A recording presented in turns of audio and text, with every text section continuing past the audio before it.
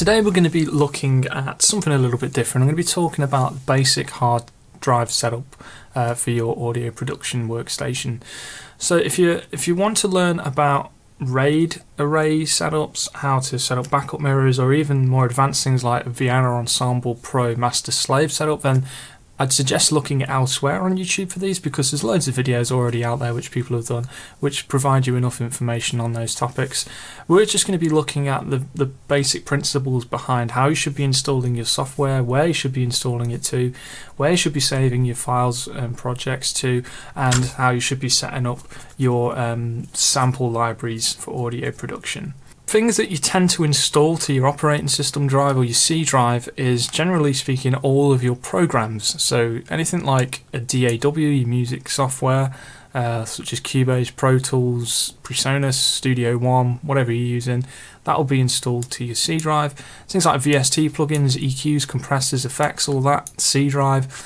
And then when it comes to VST instruments, the software side of things, the VST Instruments program will also get installed to the C drive.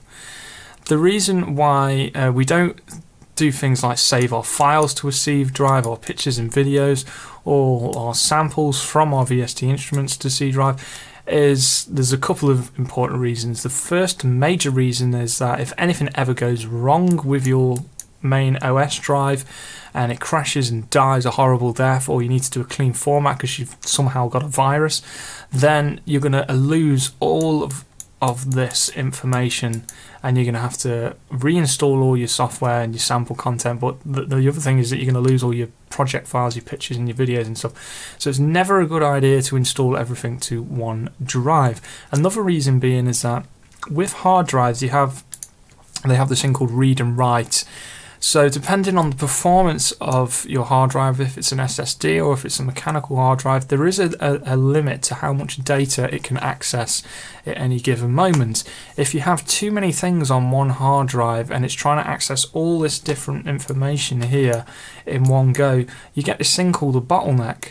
Now think of it as a tunnel, and this is the big blob of everything trying to fit through that tunnel. It's going to hit the sides here and it's just going to drip through bit by bit, so the performance of your hard drive is going to be dead slow. So if you're a bit more methodical with things and you install them separately across different hard drives, when it comes to this tunnel, this stuff is just going to work. It's going to get loaded into RAM and it's just going to work nice and easy. No qualms, no traffic, no nothing. It's just going to be nice and quick. So with your operating system, your C drive, it's just mainly all the software side of things that you're going to be installing. Anything like your personal files, your videos, your pictures, your projects and all that, that's going to get installed to a separate drive, which most of you will have if you've bought an entry-level PC. They tend to be mechanical hard drives for this. You can use SSDs if you want. SSDs are always quicker, much more efficient, but for storage, mechanical hard drives are fine. The good thing about them is that they're cheap, so you'll probably have something like a 1 terabyte hard TB, that looks like T6. You normally have like a 1 terabyte, 2 terabyte, something like that. It's always a good idea to have very large storage drives if you know you're going to be storing a lot of things on there. So and with mechanical hard drives, they're a lot cheaper than SSD, so you get more storage capacity for the price. So it's pretty self-explanatory really. Anything that's not software related, so audio files for your projects or pictures or videos, anything, you can install them, save them to a projects drive. Now if you're a little bit more kind of anal about it, for lack of a better word, you can have a separate drive. So I have a separate drive. I have another mechanical hard drive which I store all my project files on, and then the rest of it, my pictures and videos and that, I store on a separate drive. So I have 2 drives for storage, just because of how I work. I do a bit of video editing, so I've got my setup a little bit different. Now when it comes to sample libraries, it's a different story altogether. With sample libraries, I always recommend getting an SSD drive just because the sheer amount of samples which are being shifted across the hard drive when you're streaming them from the disk in your DAW is ridiculous. It's mind-boggling. Like one note of an instrument could be like 1,000 samples. So it's, when you think about having lots of instruments loaded up in a session and you're playing all these different samples, especially high-end sample libraries, then you're going to need a very quick hard drive which has got a decent sized capacity to handle all these things on. Or you can get multiple smaller versions of hard drives and break them down that way across the hard drives. So when you're installing a VST instrument like an orchestral library or guitar library or something like that, you'll find that there's 3 different stages to installing them. The first one is the software, so it'll ask you where to install the software. You'll tell it your C drive, wherever you want in your C drive. The second thing it'll ask you is where it would like to install the DDL files or DLL files. It's one of the two, which is it's sort of like the same file as the VST plugin uses. So when you've got your DAW open, it'll ask you where this file is so it knows where to load the instrument from.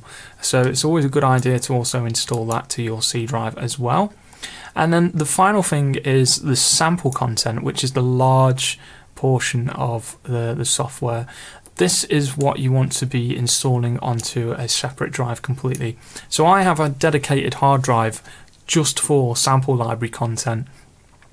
Now there's a good reason why. Well, obviously there's 2 good reasons. A, it reduces a bottleneck, and B, if you do need to, this dies and you need to reinstall everything, then you're not going to be spending days and days installing sample content to your hard drive because you've already got it on a separate drive.